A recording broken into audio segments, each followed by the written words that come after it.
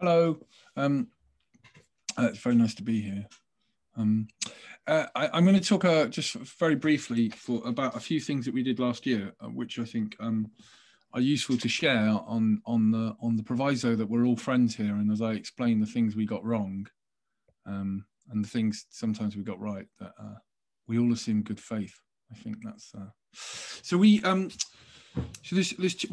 based in Holbeck in South Leeds, and I'm part of a team that runs a theatre company that runs the oldest working men's club in Britain, called the Holbeck, and it's pretty much, not quite, but it's one of the only sort of public spaces for the whole, internal spaces for the whole community. So we host a lot of different things, and we are a lot of different things to a lot of people. And when we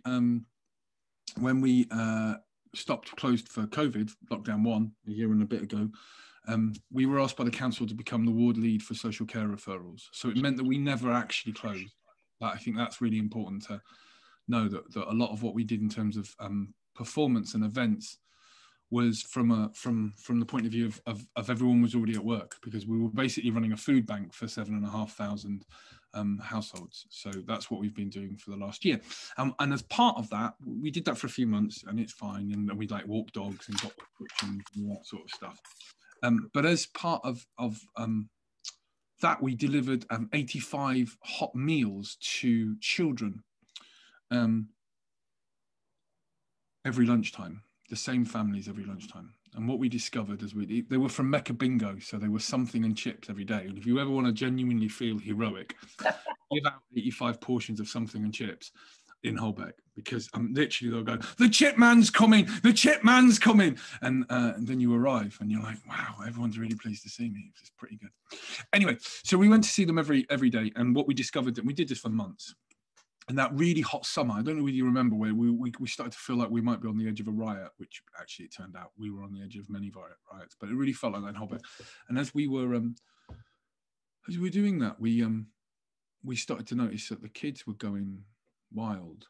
And I don't mean this in any, I mean, again, assume good faith, but it was starting to get really wild. And the parents were beaten. I mean, they were just knackered. I was knackered, but they were knackered. And obviously the great privilege of going to the same houses every single day at the same time to drop off some food is you get a 2-minute chat, and you get a 2-minute chat every day over a number of months. And we said, this is getting, they were like, we're really struggling to cope. And we're talking about communities that have a huge digital poverty. So they weren't able to access a lot of the really exciting things that were happening last year. And generally speaking, really tiny houses and quite big families, and an awful lot of poverty, and a huge amount of food poverty, which is what we were doing there in the first place. So we started to get talking to parents and said, what can we do to help? And they said, anything. Like, at this point, anything. So we're a theatre company, and we said, well, we'll put on a show. So we put on a show, which felt pretty, it was fine. We got a resident theatre company that's a specialist in making children's theatre, and we've got loads of resource. We're a theatre company. We're very lucky. And then about 6 hours, and we told everybody that we were going to do it. This isn't like a secret rave in a field outside Glasgow, and we're all going to get high and run away when the police arrive. We said, this is what we're going to do. And everyone was pretty cool. And then the Secretary of Culture, about 6 hours before we went on the telly and said, in 2 weeks' time, outdoor performance will be allowed. And I thought to myself, in 2 weeks' time, he says. And that does imply that in this moment now, outdoor performance is not really allowed. And it was the first we'd actually come of it, because they thanks in large part to us individually, they made sure that loophole was covered in the future. They were like, because they hadn't actually specifically said you weren't allowed to do outdoor shows. They'd said a lot of stuff around it, but crucially, we felt we'd found a loophole. Anyway, we went ahead. It was very successful, as in the kids came. It was the beginning. We did another 11 shows that summer. We would go on to do performances right up until the 23rd of December. Thankfully, all the other ones were not in any real sense illegal. That first one was really, let's be honest, in a very real sense, not allowed. The interesting thing about this, I'll show you how we did it in a second, and we can get into the nuts and bolts later if that's helpful. But the interesting thing about this is we told everyone, and I mean literally all the way to the very top of the council I was talking about this year before, the day before, and nobody blinked. They all made it really clear that if it went wrong, it was on me. but which is fine, because I have no problem with that at all. But nobody blinked. There were some people who were furious. None of them were the people who are in charge. None of them were health and safety. None of them were Leeds City Council, licensing, police, or any of the other people that you would expect to be moderately pissed off if someone just goes willy-nilly about the place performing. And I would say that a number of things happen there, one of which is we have a clear imperative, and it's a moral imperative. We had a moral imperative, and I would still say we do. And all the things we had done for the council and the food bank and everything else we'd done, which has cost us tens of thousands of pounds, are driven by a moral imperative, and that was no different from this show. The second thing is we didn't take any money. None of the shows we did, we took any money. And I get that some of you are looking at me going, what? He looks like a communist. We are unbelievably privileged. We get well funded by the Arts Council because we have a reputation nationally for theatre makers. It's got nothing to do with Holbeck. And we use that money to do fun things in Holbeck and don't bother charging anyone for it, which once you've removed that profit imperative, you can put in all sorts of things to make it safe and keep all the licensed people off your back. But and I get that that's a privilege, and looking around, some of you I know and some of you are like, yeah, you're in the same boat as us, but you know, also not, some of you aren't.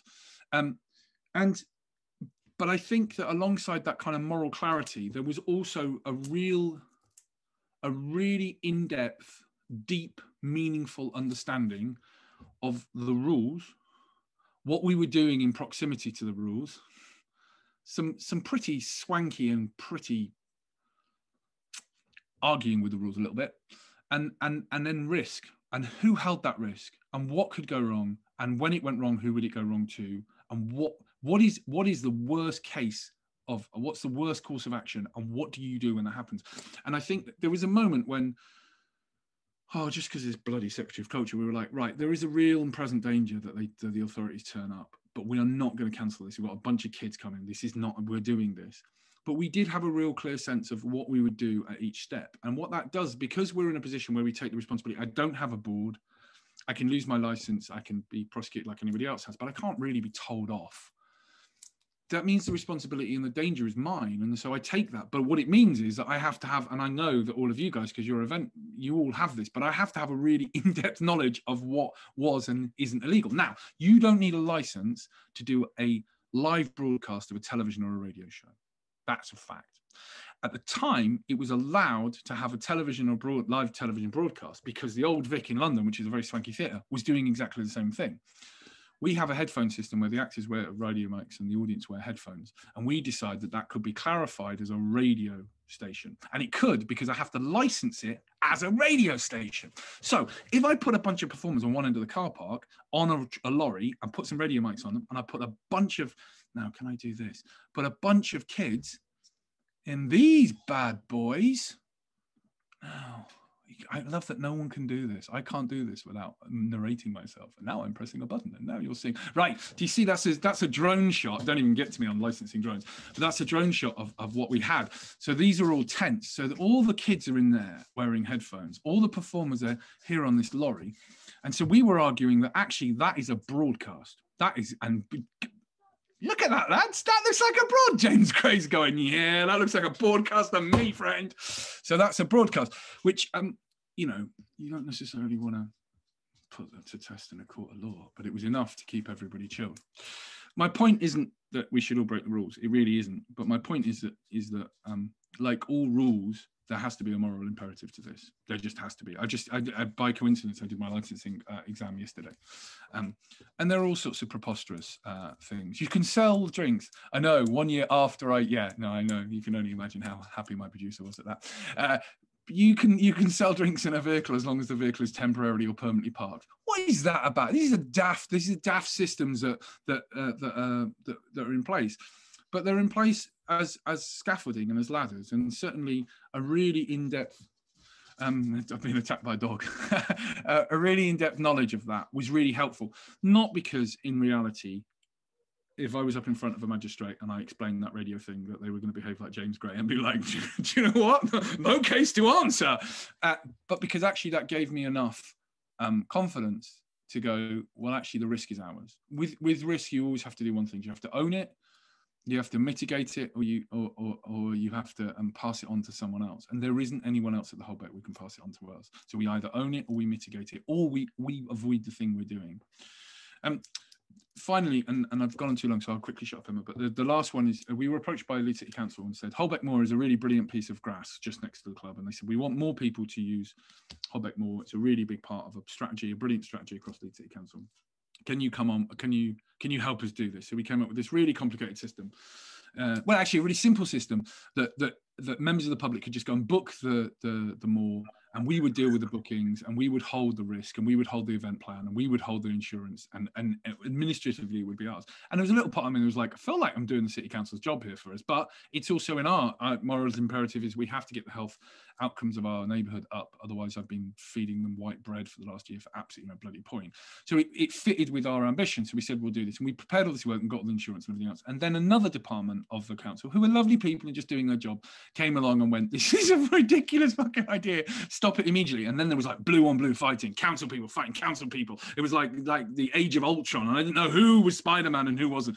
Anyway, it all gets to the end. And we end up with one of those, where you have a fight and then someone really sensible in council says like, can we just still sit down and talk to each other like grown-ups? So we sit down and talk to each other like grown-ups. And the people who are in charge of booking out the parks were like, the number of things you don't need permission for to do in a park is extraordinary. And I was like what? Because I was still angry because I just spent all this time getting fucking insurance for a field. And they started listing it. And I was like, God, that's loads. And they were like, you want to do a sports day? It's got a generator? No, you don't need a license. And I was like, And so, but obviously the form you get from the council is like, where is your events license? And do you have an event plan? And there will be a fireman who'll come and stick a hose in your ear if you don't do it properly. And actually all of that's fine, but it's bullshit. Not that it's not necessary. It's just perfectly designed to put muggles off. And actually, as a bunch of non-muggles, we're like, okay, well, we know that stuff. Like, here's my insurance. Stop shouting at me, you weirdo. Listen, I've seen the fun fair they put on that field. Anything I do is not going to be as dangerous as a fucking fun fair. Do you know what I mean? So I feel wild now, aren't I? Because I haven't had a fucking pudding. So, yeah, and I've got it. I'm finishing, I promise. But the thing that became really apparent about all of this is that the gatekeepers that were there were not the gatekeepers we thought, which isn't to let the council off the hook for putting fun tax on everything and generally sometimes being a pain in my bum. But actually, they were like, please do stuff. And 2 weeks later, we announced we were going to do a football club and take over a bit of the field. And everyone in the council was over the moon. And so I think the thing that both those stories I would tell is that yes, you can definitely borrow my kit, whoever's just said, is that those lines are there to be pushed, not aggressively. They're just there to be pushed. No one from the council blinked when we put those shows on. The only people who blinked were the people from the kind of large arts organisations who were desperately terrified that we were going to drag fucking dishonour upon the name of the arts in this city, which quite frankly, there are other people doing a much better job of dragging dishonour onto that name than I am. But they're there to be pushed because that's our job, I think. Like, I want to do this. It's a public space. You are public servants. Let's crack on with this. And I have found with the odd occasion that most people are desperate to help, even if you're not necessarily with a straight face explaining that the play you're definitely putting on in a car park is in actual fact a radio station that has been licensed as a radio station and therefore cannot be prosecuted under COVID laws. I've got to stop. I'm sort of run out. I've spoke too long, but I look forward to chatting to you all. Was that what you wanted, Emma? I sort of threw in some flair. I did some shouting. I did a bit of showbiz shit, swearing at the end. I feel like you're not going. You've got to stay here to the bitter end. Fuck up and put mute on. People are going to have questions for you, Alan. So a bit of swearing. Do you want me to edit this video after, or just leave it as is? Swear, otherwise they ask me to give them their money back. Excellent. Well, I think there was some pretty impressive kind of call to arms there as well, with moral imperatives, with, people, why are we doing all of this as well? I mean, sometimes you forget, actually, you lose sight of why do we all do this? And it ultimately is so that people have bloody great times, I think, if you want to boil it down to anything. And the getting there is quite labyrinthian sometimes. Not everybody, sadly, is blessed with the kind of confidence and experience, let's say, that you have acquired over your 20 billion years of doing stuff, Alan. He's actually 95. He just drinks something different to the rest of us. So, you know, whilst we've got him here, obviously, I think we can probably soak his brain a little bit. But I think perhaps there are other Alans out there, and there might be some amongst us, in fact. So that's what I'm hoping, that we can actually start. I mean, there may be this existing already, and if it is, brilliant. But I think the more we can kind of go, we don't all know the answers. COVID does require ingenuity. It does require, it's constantly shifting sand under our feet. You know, so going from a kind of, it's not performance, it's a radio show is bloody brilliant, isn't it? So I imagine our collective wit is off the scale here. So, you know, give us some rules and we'll work with them. But if they keep changing every 2 minutes, that's quite difficult to deal with. And again, none of us want to do anything that leads to harm to anybody. So we are in new terrain. I've seen from Natalie's comments that she's got a festival in June, and she says she's bricking it, but she's very modest as well, because Natalie pulls off a fucking brilliant show anywhere to go. So just for context, Playful Anywhere we've got shipping containers, which we call play boxes, and we have been luckily commissioned to do something on Briggate in Leeds, which is in the city centre and the main sort of busiest pre-COVID times, bustling kind of commercial environment, which we love to go and create all sorts of cardboard, chalk, messy capers, and really give people a chance to sort of dwell and hang out and play in the middle of their city centre, on their way somewhere, quite often thinking they're going to go shopping, and then 5 hours later they just can't drag their kids away and they're still there. And our brief is kind of what stimulated this sort of gathering, really, because whilst my head's kind of been a bit treacly not delivering stuff for last year, I was like, oh my god, what are these new rules that we have to navigate on a very busy shopping road? And you know, we've got these new rules, this roadmap, and yeah, so I don't want to kill anybody. I don't want to end up sued, and those are my sort of main, have fun, don't kill anybody, usually my motto. So I'm sure that I won't be alone in this. Looking forward to the next few months. People are starting to come out of their shells. You know, the phone's ringing, it's all brilliant, but actually, how do we navigate it in such a way that, you know, we don't kill ourselves or anybody else? That is really my question generally. So we can, at this point, have a much more informal discussion. I'm not really keen on putting us into breakout rooms because I think there's not too big a group here. So if we can just kind of think about what is it that you're up to, what concerns have you got, and can we sort of share that with the group? And let's say we've got, what time are we on now? 8 o'clock. So we're here till what time? What time is this event finishing? In another hour, is it?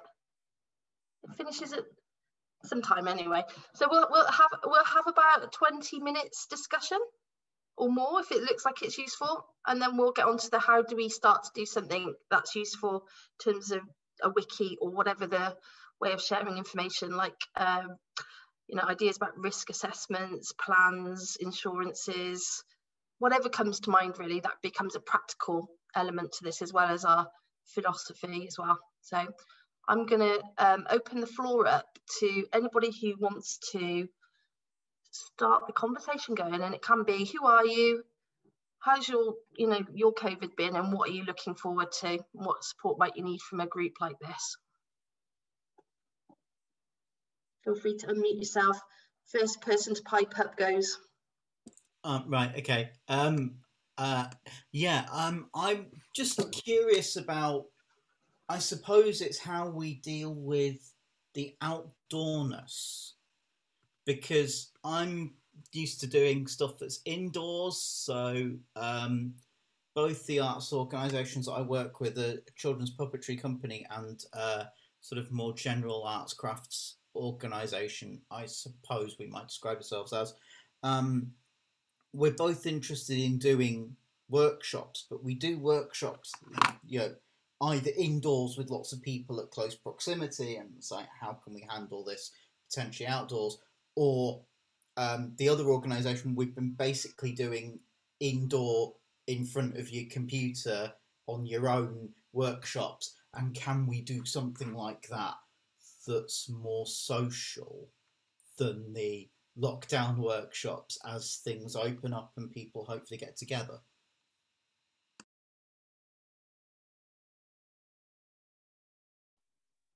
So I can jump in here a little bit. We, as part of our festival, we've been looking at the same kind of thing, and one of the things that we've been talking about is like grab bags of materials so that people can then take them away, but in the same kind of socially distanced vicinity, have all the materials that they need. We're particularly doing something in a park, so we can then kind of allow people to get a social distance, do their activities, and there still be kind of, you know, within sight line of people that we're working with. Just as a suggestion, I did just make up 1,000 grab bags and it nearly killed me, however, so maybe not 1,000. We were thinking of that, and we're thinking of much lower numbers than 1,000.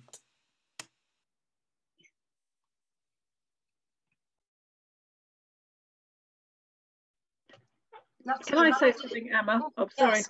Go for it. Yes. I was just thinking about, like, Leeds Dads did. They did their Dads-tastic online this year, and they did something similar. Natalie, they sent out a lot of the materials in advance, so they were doing like record clocks and things. So they sent out a vinyl thing to all the participants and things like that. And we've done some stuff. Chaffer and Elite have done stuff with the Scouts. They did a festive fun box, and they did. They got a really nice wooden box, filled it with all different crafts. And they produced like a little A5 booklet, and then the instructions were in the booklet written down, but then they also did like online sessions that were live, but also they were recorded and then shared afterwards, so that like a lot of our foster families and kinship families could join the regular Scouts and sort of take part. And that was really successful, and like our families really appreciated that. It's not the same as gathering together. It's that sort of, you know, I understand that people want to be back together and doing stuff face to face, and it's not the same, but it depends. I suppose it depends on what the activity is and how safe it is to go ahead and do it. But that is another option, like Natalie said.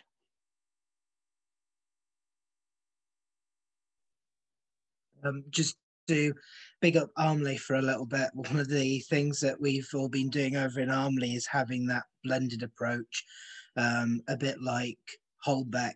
We're in a situation where a lot of people don't have access to digital, but then at the same time, people often are uncomfortable accessing physical spaces. So we've had to make sure that all of our projects are taking that double fold approach, that we're allowing people to access outdoor spaces, but there's always digital content behind it to back it up afterwards. We were allowed, after a lot of begging by Parks and Countryside, to put up a sign in Armley Park, after being told categorically no signage is allowed in any of Leeds parks. That had a QR code on it that people could scan and would take them through to a daily discovery. And through Leeds Inspired funding, we've now created a permanent digital archive about Armley, with a new sign erected, a more permanent sign, again with the QR code. So whether you're coming to it digitally or discovering it through the park, there's that twofold access.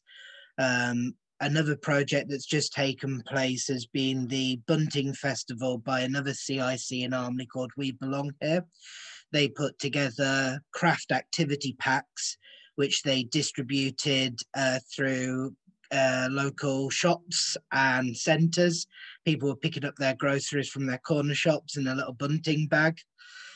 Go home, make the bunting, design it. They've collected them, pieced them together. And then just today, they've used a couple of different community groups to go and tie it up to lampposts and streets.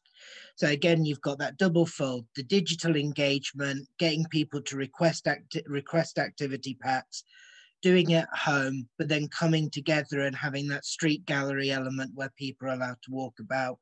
That's something that we're about to do with our next project, which will be putting work up in people's windows across West Leeds and trying to turn lots of streets in West Leeds into a gallery space. And again, just that blended approach has been really successful to us, constantly backing up whatever we're doing digitally with something physically, and the other way around as well. Yeah, that's been really useful to us.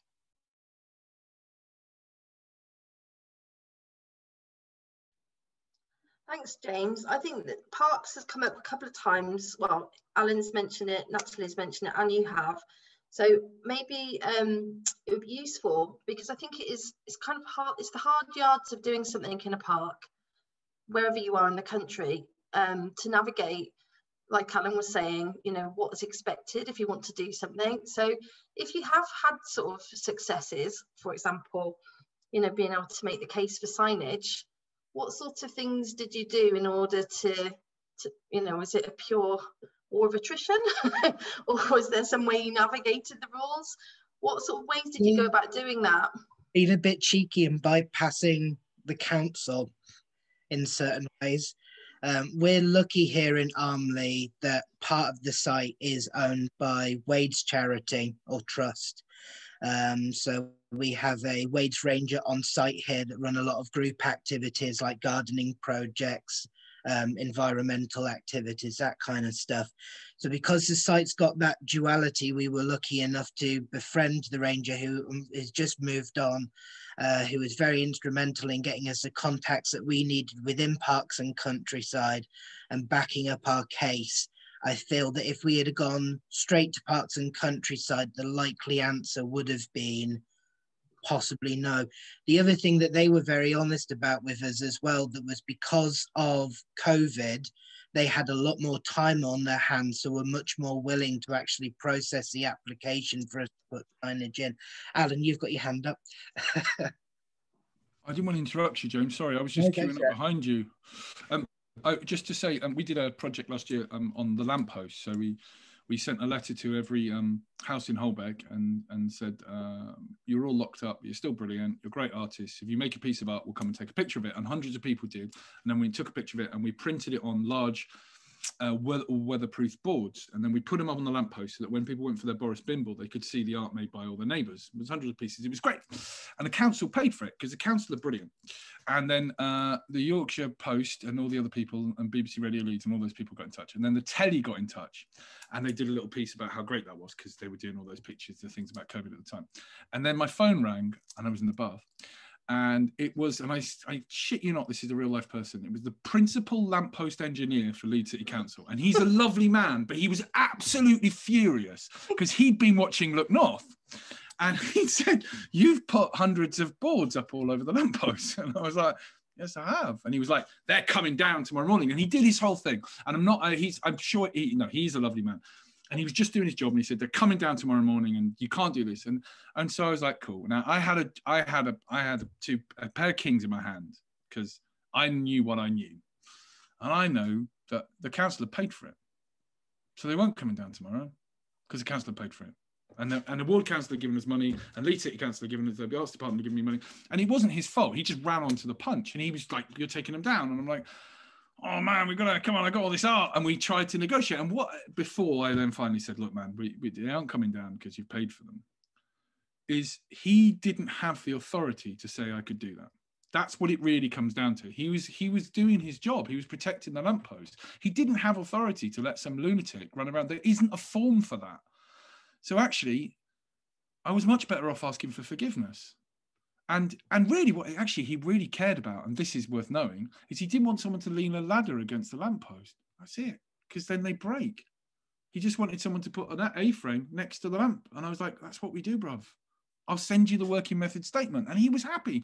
But if I'd rung him, and this goes to your point, James, he doesn't have the authority to say yes. So actually, I didn't, it wasn't a lie. I didn't hide anything. I told the council what we're going to do. Leeds Inspired paid for it. The ward councillors threw a load of money in as well. Everyone was really happy. Because what that guy really wants is he doesn't want anyone to break his lamppost. He's not a bad man. He just doesn't want anyone to break his lamppost. So he just needs some cover. And he needed someone who said, I've used an A-frame. And I look at, bless you, some people on this call are actually in positions of authority as opposed to just idiots that run pubs in South Leeds. But asking for forgiveness rather than permission, unless it's dangerous, that's a different thing. We can talk about that. Right? And it turned out happy. Then we did another lamppost project, and I pinged him an email, and he said no, until he remembered I was the guy who'd already said yes to, and then he said yes, and I was like, there it is, bruv, there it is. I've never met anybody who works for any of these people that's a bad person. Honestly, I've never have, but they don't have the authority to say yes. So you have to find ways for it to completely remove the risk from them and then make it impossible for them to say. And it really helps if the council's already paid for it. It's just a really helpful thing. I think sometimes it can work in reverse as well, that sometimes we have to be a little bit forgiving of councils. We had a situation in Armley where the park, the playground in the park has been up for redesign for ages, and obviously was put on hold for COVID, but all the plans were in place, the land was marked out, and the forestry department then dedicated the land that the park was meant to be going, the playground was meant to be going on, towards tree planting.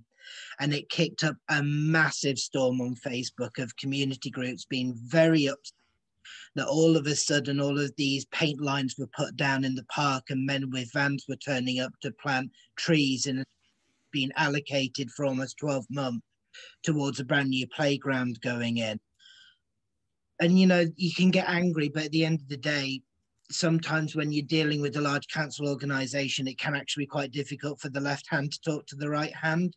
And in fairness to them, they've since come back and they have changed their plans for the forestry and they're going to wait for the playground to go in, you know. So it's that give and take, really. Ask forgiveness, but be willing to forgive without making it a sort of Quaker meeting. Yeah.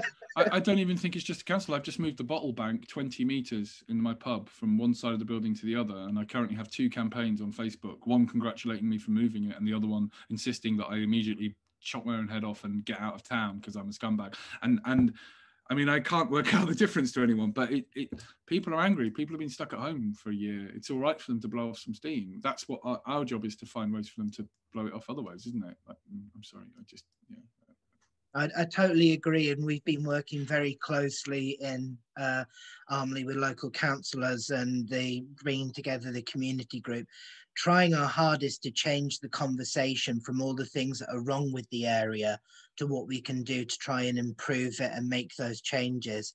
You know, you can talk until you're blue in your face about crime, poverty, littering, but at some point you have to be able to get up and do something. And I think that there's that. You talked about moral imperative. I feel very strongly that one of the moral imperatives creative people have in Leeds at the moment within our networks is to really nurture those conversations and to help people who have been stuck in their homes to feel connected, to not feel isolated, and to feel empowered to pick up litter, for a tenant to do something to their garden and not worry that the landlord's going to take the deposit away from them, you know, to really make some impactful changes.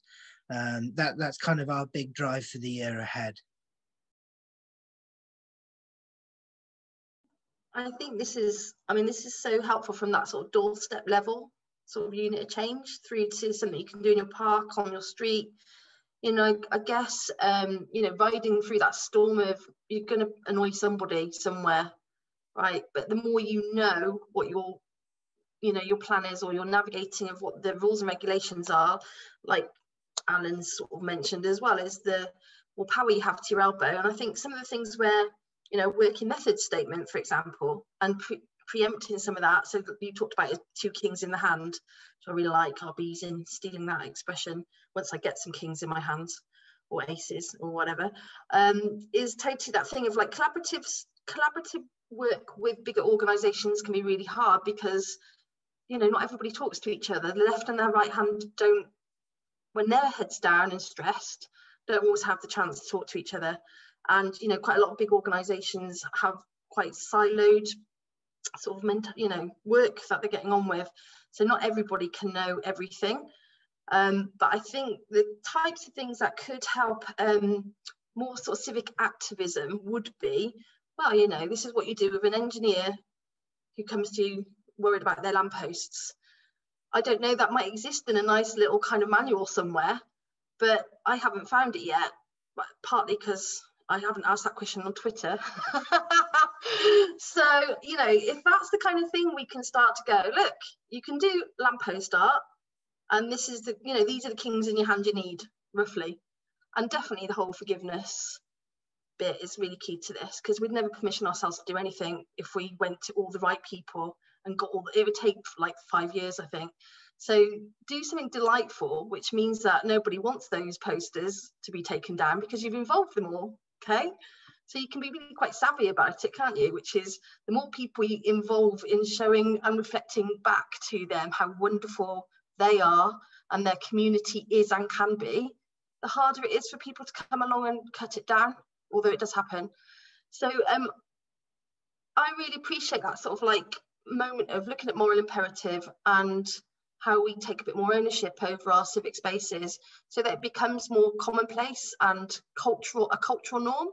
So has anybody else got any questions that they've got, or that they would like to share an experience, something that they've kind of navigated the system with that has actually worked out well for them despite the odds? Or anybody want to contribute? Put your hands up or say something in the chat so that if you're feeling shy. Hi, Liam. Hi, thanks, Emma. I just got a quick, I mean, I'm very new to this whole kind of dealing with councils and talking to them about permissions or building relationships.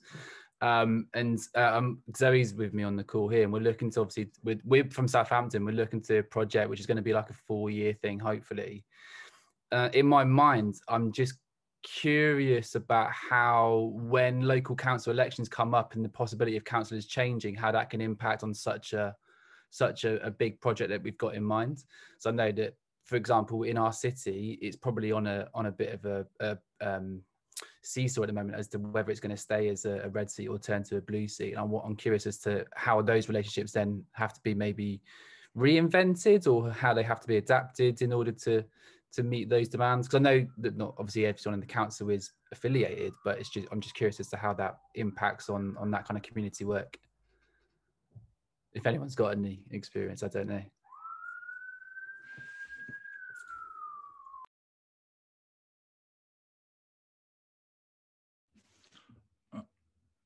I would say that the council staff are the people who make everything happen, and the councillors are the ones that can add like the crowbars, if that makes sense. So my ward, I'm really lucky. I've got 3 great ward councillors, and we have the same ambition, broadly speaking. I mean, they disagree with me about everything, but they're ward councillors. That's what they're for.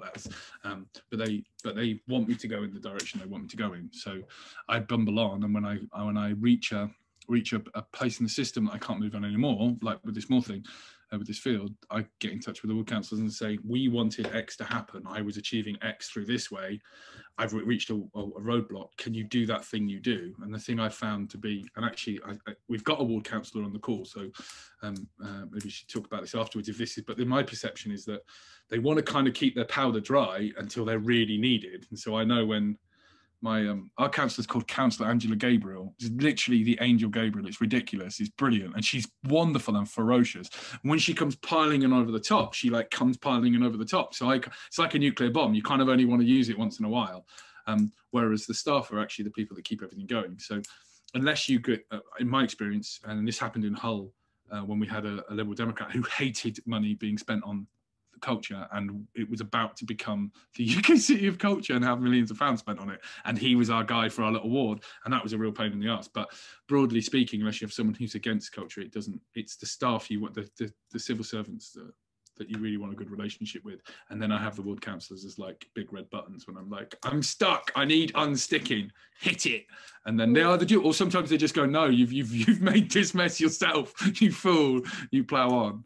Is that, I don't know. Yeah, it kind of but is that fair? I mean, I'll out myself. I'm Lou. I'm an Armley resident and one of the Armley ward councillors. But I probably approach things a bit differently. I've only been a ward councillor for nearly 2 years now, and I came to it from a community activist kind of background. So I tend to be the person who's kind of introducing the new artists and the new events into the system. And connecting people that way. So I guess I approach things differently, but I totally agree that I mean, for me, having really good contacts with the officers in different departments is crucial. You know, I made that one of my first goals, really, to get to know people in every department, really, whether it's housing, whether it's the environmental side, because they're the people that my community are dealing with. So I want to know them really well. So, and that helps because a lot of the time community projects can come from all those different angles. From housing, there's different little pots of funding. From the environmental side, there's pots of funding. So for me, having that really broad base of knowing officers from each department is really, really important. And I think that does help us, hopefully helps us get, you know, some of the more grassroots organisations who might not normally get the recognition for things like grants and things like input from the council, you know, a bit more on the table or on the books or on the, I don't know, whatever the saying is, you know, out there basically. And that's what I really love to see that. So yeah. And Liam, to your question, I think Lou is probably, I would say not all ward members are as wonderful as Lou. I used to live in Armley, so I've got a good direct experience, and I think it's looking for the people like you, Lou, in your own neck of the woods, really, because they are there, and not everybody will be as sort of insightful, gentle, listening, encouraging, you know, and it's not always easy to find out, but I think you can kind of pick out the people who seem genuinely interested in hearing what you've got going on and what you want to achieve, and work with those people no matter what political party they are. I think that's really key, actually, because I think we get mired in party politics, but actually when you start to work with people in a community and you're doing something with them, it kind of shouldn't really matter what you know, political party or local ward members represent, because ultimately the argument you're going to make to them is this is good for the community and something that they want. That's easier said than done, and I can tell you that that doesn't always appeal to certain types of personalities who think that it's only their job to be there for the community. So I think you can kiss a few frogs along the way as well, and sometimes you've just got, yeah. Just to jump in with a bit of a horror story, not to put Liam off, but just to kind of be aware that things can go wrong. Where I come from in rural North Yorkshire, we had a big effort to try and save our local high street through travel and tourism and make use of the various museums and trust properties around. And we had a mayor who was very forward thinking and worked alongside the councils to really have a big push with arts engagement and to bring about this conversation. And then the mayor changed and the new mayor came in, and their focus was on reinstating Rippons Railway. And they diverted a lot of public money to putting together proposals. I think, if I remember rightly, and don't quote me, it was in the region of £30,000. And the end of that was that the railway wasn't a viable solution, wasn't going to happen. They left. Other mayors have since come in. But when you're dealing with smaller councils, you know, bigger city councils is different. But when you're dealing with smaller councils, you can get people that do come in with very clear ideas of what they want to achieve in their time, and it can put other things in halt. I doubt as if that would happen in a larger council, because as Alan said, there's a huge infrastructure behind them, and you know, councillors can come and go, but a lot of the infrastructure stays the same. But at a smaller level, there can be some real detrimental effects that happen. So just be prepared, have a backup plan. Can I just jump in, Emma? Do you mind? Just to say hi, Liam. We've got several council officers on the call, actually, who probably would all tell you that although we work in political organisations, it really doesn't matter if you've got a good idea. If you can convince someone that what you're doing is right, I think it goes across all parties. And also the other thing that Alan has had events on my front lawn. I say mine, the council's front lawn on Temple Newsom. You have? I have. You have. And most of the council parks bylaws and regulations of hosting events and things that happened, it probably wasn't, I wouldn't say scrutinised, but Alan's been successful in his events. So success does breed success, which makes you more confident that what they're going to do is correct and that they're not going to burn, you know, the house down, and we're not going to lose our heritage just because they've had a couple of bonfires on the lawn, which ordinarily we wouldn't allow. But it's that success that breeds success as well. That's what I would say. And also the support I've had from people in the parks who have guided us through that. I think that's also very true to say, is that without them, we may well have not had those initial success that bred that confidence. It's a team sport. So I think what we're gleaning really is it's about relationship building, you know, so that obviously the rules are there to keep everybody safe, and sometimes they might feel a little bureaucratic or, you know, erring on the side of caution. But the real challenge I think we all have is working out how do we communicate what our little twinkle in the eye of an idea might be, and how do we bring people on with us. And if we haven't got as much experience, let's say, and built up the, you know, let's look at Slung Low, for example. If they've set the, you know, trailblazers that they are, you know, what can we learn from people that have gone before us, and how can we lend our support to people who are just starting out on this journey? And I think I don't ever feel like I really know what I'm doing, hence why I thought we were starting at 8 rather than 7:30 today. My face still hasn't calmed down, but that doesn't mean to say I'm not prepared to try. And I think my, you know, 15 years of doing this now, I probably do have a little bit of wisdom, but I don't always feel like that. So if someone comes to me, I'll go, oh no, don't speak to me. You know, of course that's bollocks, really. I've done lots of things and I probably know a little tiny bit more than people who are just starting out. So what I really hope for this kind of community really is to sort of go, well, Alan set fire to things. How did he do it?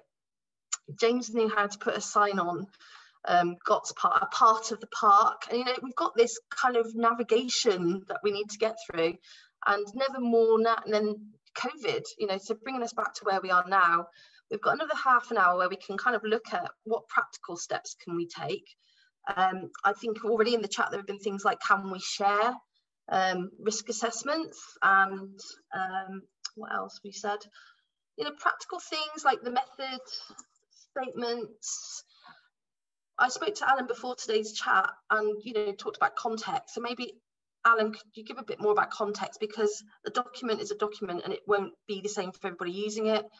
So Alan, if you do a little bit about that, and then I think we could get into what sort of things do you think we could start to share and trust each other on, and what kind of way can we do that? So we'll have half an hour, and obviously today isn't the end of it. So having met other people, and I know some of us have talked more than others, and some of you have been quiet. So feel, you know, if you don't want to actually talk out loud, that's absolutely fine.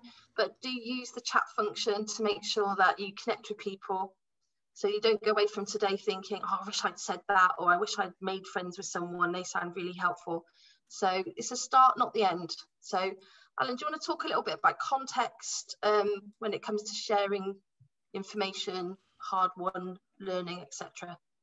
Yeah, one of the rules at Slung Low is everything we have, whether it be our spaces or our van or anything, is anyone else's, because it's not ours. It was spent with public money. We're paid for by the Arts Council, and that also follows for knowledge, intellectual property. I organise events for the army, and I promise you that the way it's done is you ring the guy that did it last time and you say, can you send me all your paperwork, please? And the first thing you do is read his paperwork, and if it went really well, you're like, I've got some really good paperwork, and that's not cheating. So I don't understand why the arts don't do that, because it would save so much time. So one of the things is I'm happy to share any and all documents that we have, but the reason why everybody doesn't do that is one, this weird thing about you paid someone to do it and therefore you don't want to give it away, but also another one is that you're putting yourself at risk. Like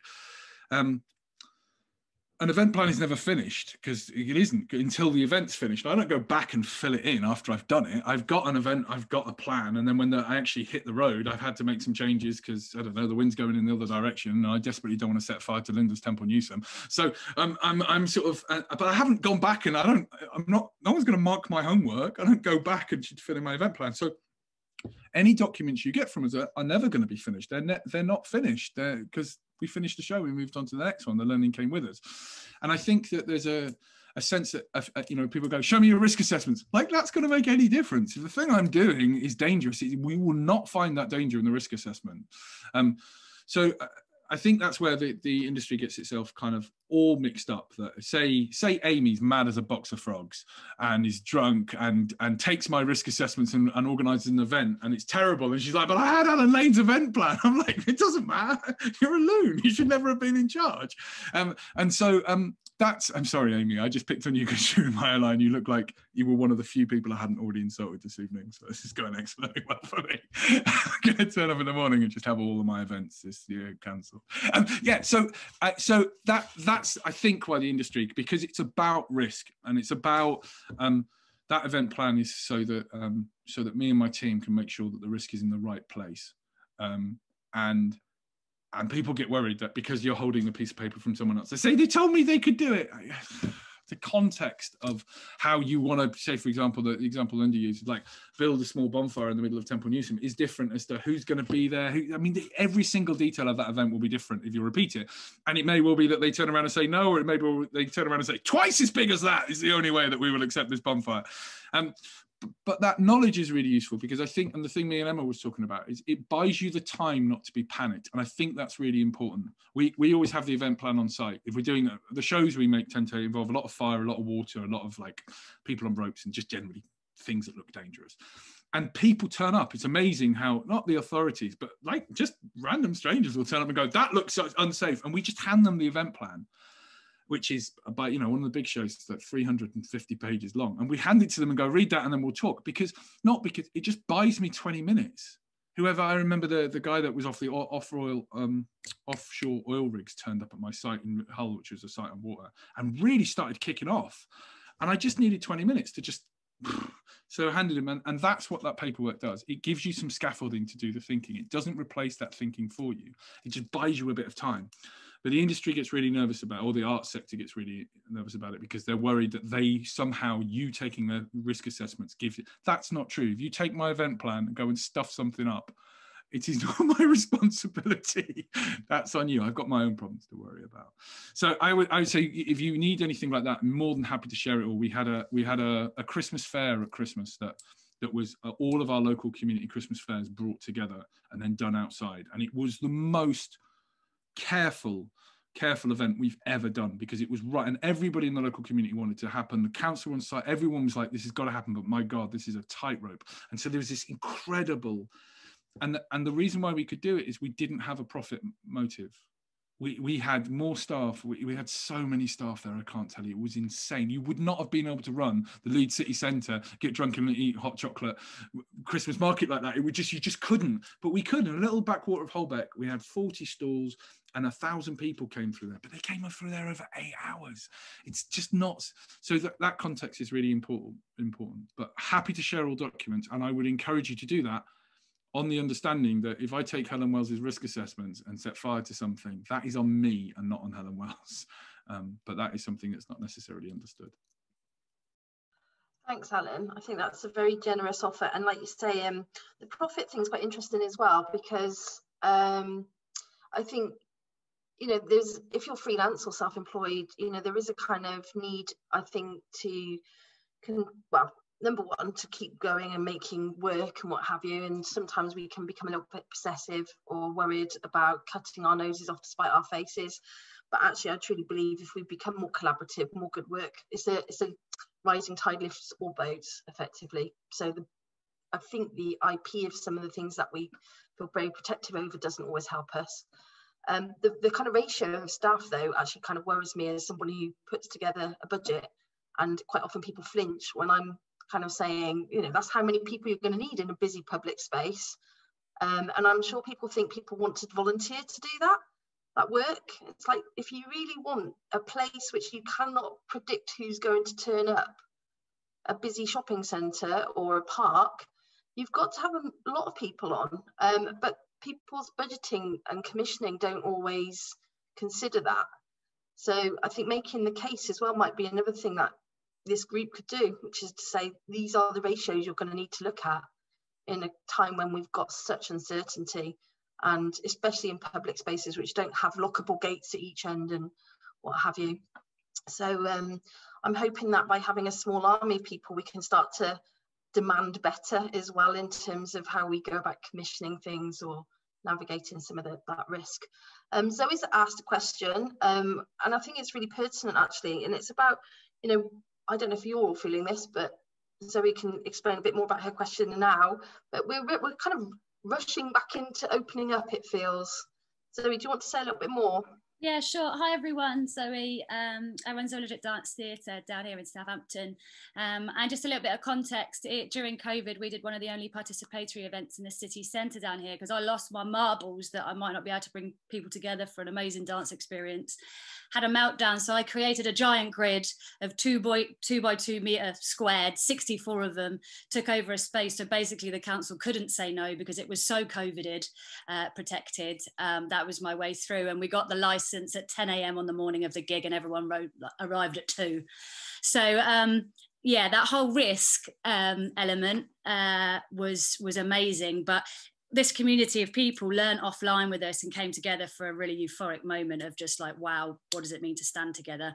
And what I've been doing with that work is like, the healing process is really important. I work in physical touch, you know, and that's like the furthest removed from sitting in a pub next to someone, you know, social distancing. So what's happening now because of that event, I just wondered if anyone else is feeling this, is that there's lots of talk in the council, there's lots of talk with people about events, just June switch. That's one perspective, but I've got friends who can't leave their houses yet, you know, and I'm interested in what's happening now. We come back to risk, is I'm being asked, well, can you switch it all back on, and can you animate the area and take all the risk and bring all the people? And yeah, I'm just sharing really. I'm just wondering if anyone else is feeling that pressure for us to take the responsibility.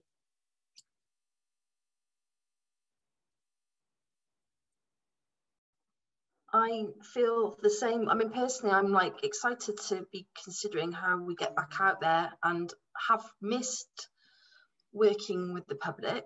But at the same time, I do feel like this horrible rush of fear of missing out type stuff going on as well. And I don't really think that we're really taking that moment to reflect on what's gone on in the last year. So, you know, that thing we were talking about, touch and tactile and sensory and sensual kind of experiences.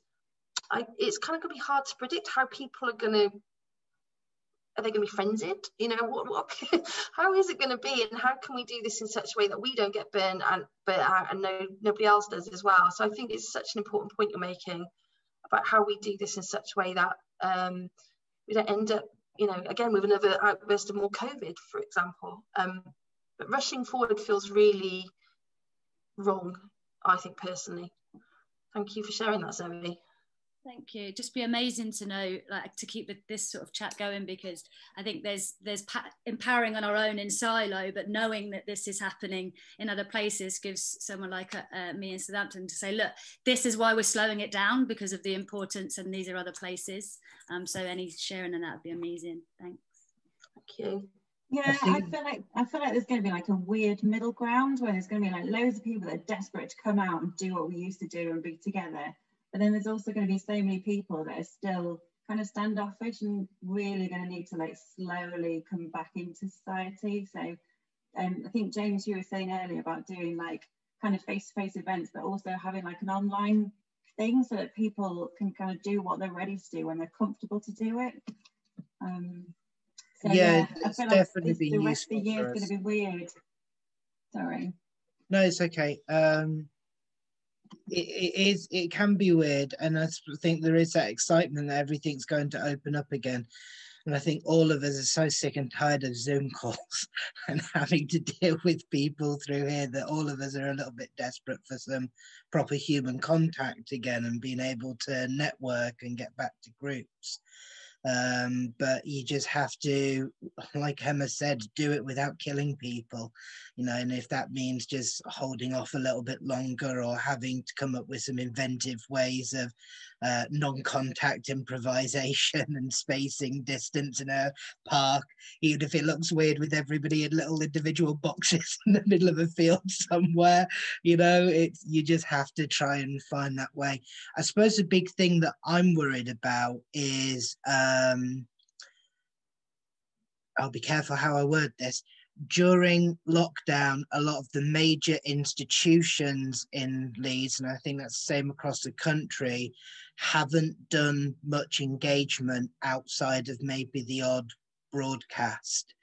And it has allowed some free space for smaller organisations like us to get a bit more traction and to engage with people who traditionally maybe haven't gone to larger institutional spaces, and the freedom to engage with them in their homes and in local public spaces. I'm concerned that when these bigger venues and bigger institutional spaces start opening, that it's suddenly going to swallow everything up, and that smaller organisations like myself are really going to struggle to get heard in the same way we have during lockdown. And also what that is then going to do to the access barriers, because they're all of the smaller organisations and they're going to go, well, we can put work on at this large venue, so we'll go back there like we were before and not run anything in community centres, not run anything in parks or on people's streets, and just going back to the situation we were pre-lockdown where we had massive issues in accessing, especially when it comes to price walls, as an organisation that does a lot of work for free.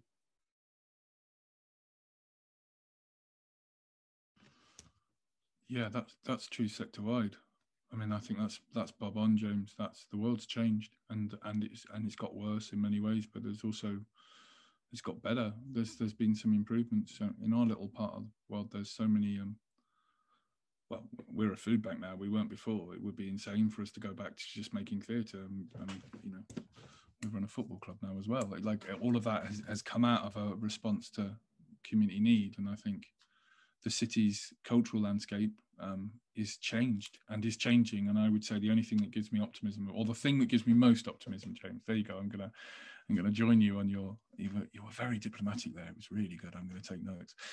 I think Leeds 2023 is serious. I think Cully, I have faith in her, and I have faith in her team that they are looking to make the city different, more diverse, more democratic, more responsive, more connected, more rooted.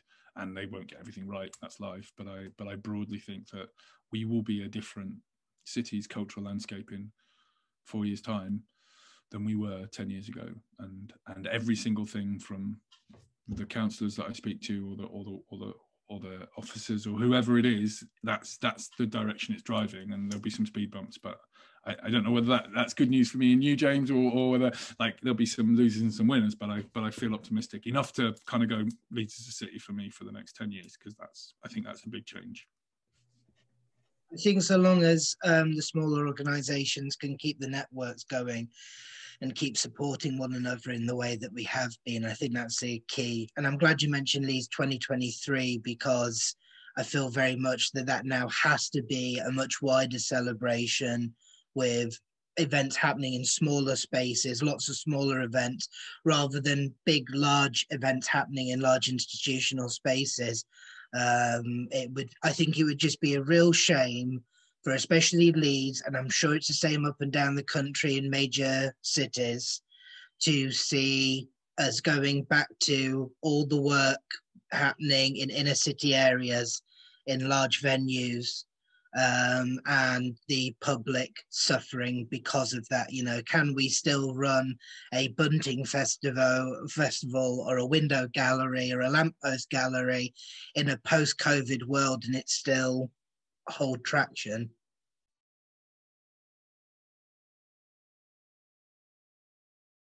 These are really, I think, profound reflections that we do well to you know, to think about before it feels like the rest of the world charges ahead again.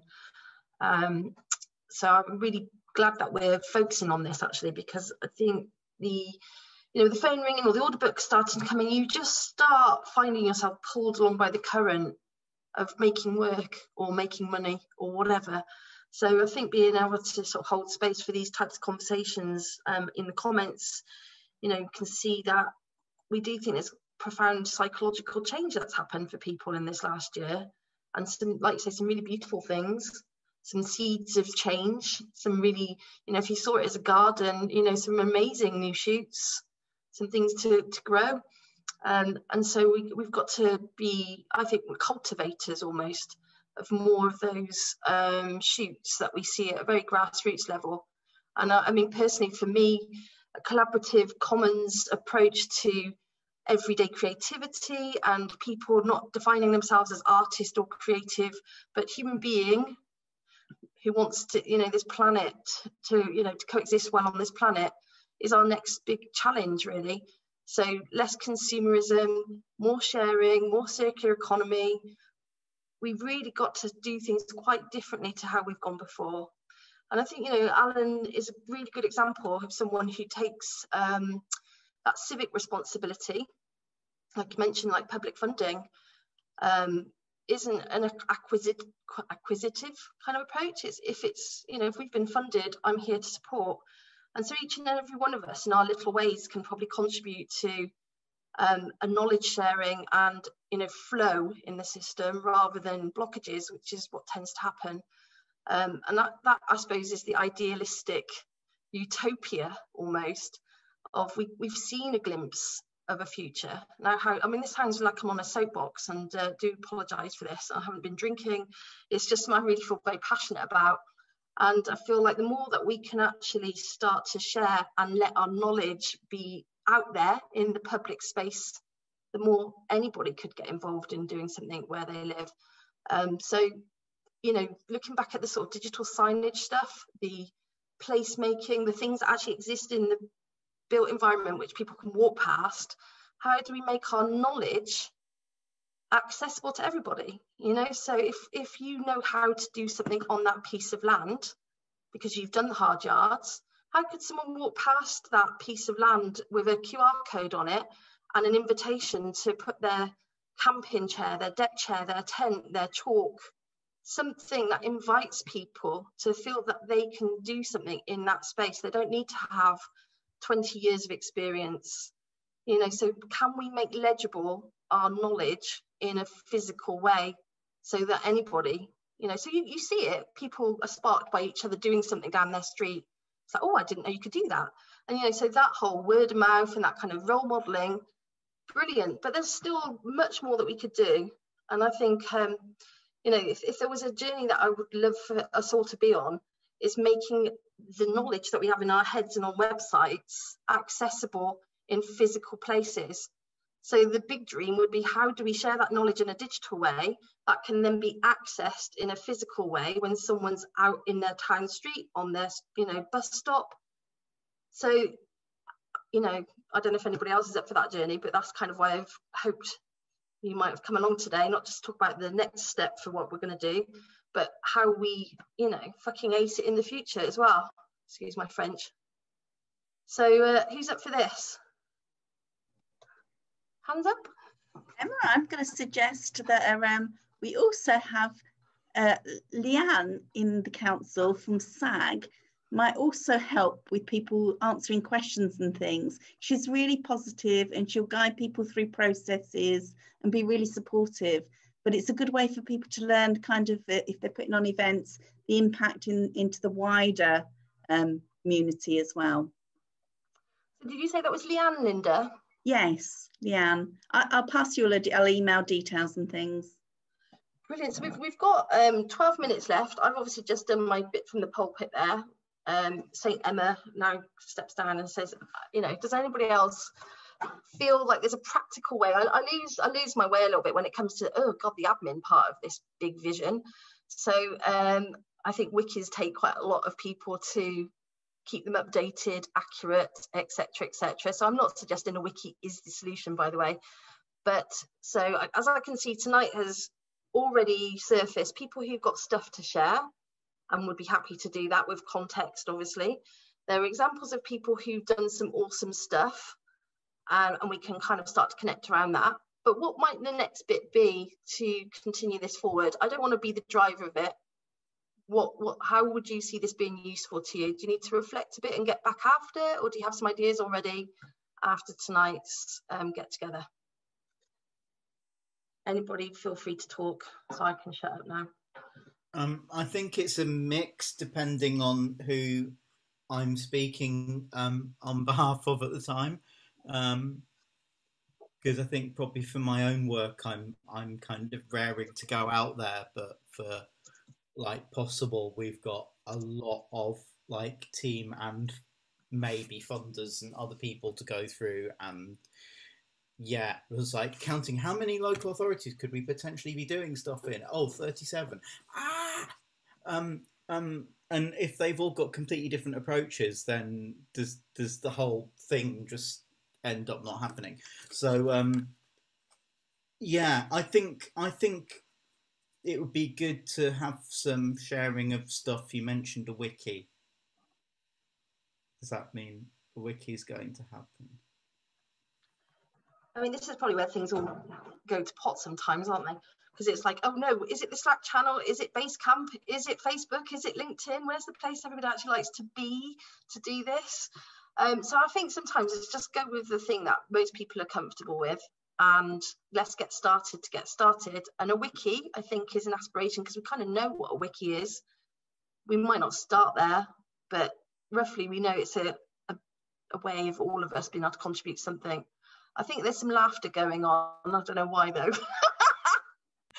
I'm just a bit worried that if we go for like, oh, let's do it all on Slack, and if on the free plan you can only see the last 10,000 messages. So, you know, if people have posted a load of resources at the beginning, they might get lost. Okay, so far I think we've got in the chats, there's a mix of email exchanges. So you know, there doesn't need to be a central conduit for this. You can all connect with each other as you see fit. You don't have to come via me or any other channel. So if you don't want your email sharing, let me know in direct message and I'll make sure that the post-event stuff doesn't do that. But the better thing would be everybody who's comfortable with their emails being shared, stick them in the chat now. And then you can copy and paste the chat, I think, yourselves, and keep a note of it, who you know you want to keep in contact with. That might be a starter. We can arrange another meetup.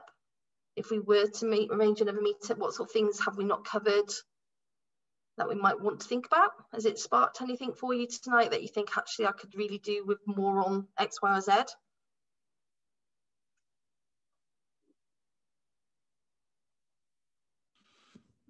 In a way, Emma, it might be that some of this forms kind of organically as we know that at least this number of people in the forum, if you're like, I'm thinking of doing a market, does everyone mind sharing their last, you know, event plan or ideas or sketches for a market?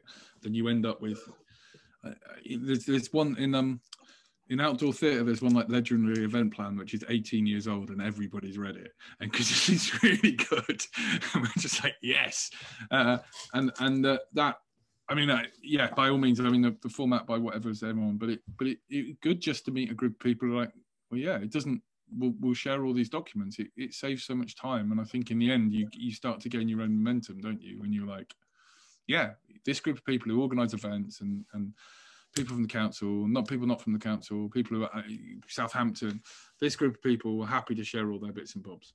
Great.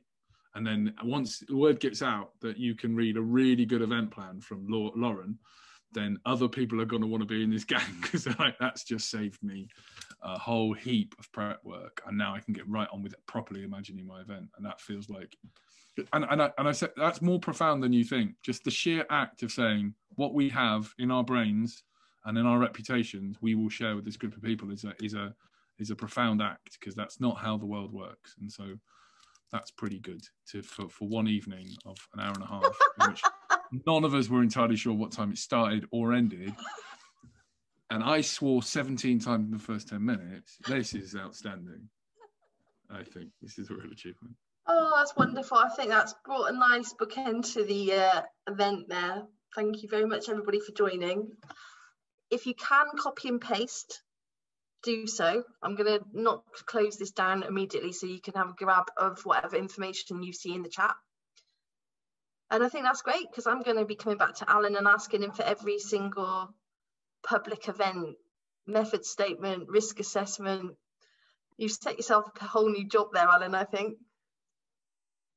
What will I offer? Right, so let me think, what can I offer? If any of you would like, I'm just going to say this so off the cuff, really. I mean, first of all, we've got a Love to Play festival, which I mustn't forget, which is the 10th to the 17th of April. You can upload your own events if you're doing something playful that you want people to participate in. So it's LoveToPlay.fun, the website, and we will share it and make sure people know about it no matter where you are in the country. I'd love to be able to do things where, when we're not using the play boxes, which are the shipping containers, if it's reasonable and transport's taken care of, you know, for people to have a little go with them if they find them useful, and I don't have to do anything of staffing or running them, etc. So I appreciate that if you're in Southampton, that might actually be quite a costly haulier there and back. But, you know, I really take a lot of, you know, I would just like to see people doing more good stuff and enjoying sharing assets. So I'll put that out there as a thing of a little tester if you feel that you might want to do something in a place with a shipping container, because I've got 3, well 4 in fact, so I can let one also go to do something else. So if you, yeah, I think that'll do. Thank you everybody for coming along tonight. Oh, do spread the word. That's my last ask of you. It's Love to Play 2021 with the hashtag, and have a look at the website. Claire, who's been very quiet during this session, we're going to be doing a thing called Radio Fun Time every morning, 10 o'clock that week. So we want selected guests to come and talk random fun daftness with us, won't we, Claire? Yes, I'm going to do one and host it from a swing in Gledhow Valley Woods. So you'll hear me swinging as we talk. Oh, I promise that now, so it's got to happen. Yeah, that's just another good quick shout out for our Leeds Libraries team, and Claire's one of them, but they do amazing events all around the city. Natalie, are you one too? But they really do amazing events, really, yeah, thank you. Oh, thank you, Lou, you're fantastic too. And yeah, I know the people who work for the council quite often have to listen to the council being sort of disparaged somewhat. So thank you for everybody who represents something that might sometimes feel a bit like, we're humans too. So all generous offers and knowledge and contributing is much appreciated. Good evening, everybody, and thank you very much for joining us. See you soon, hopefully.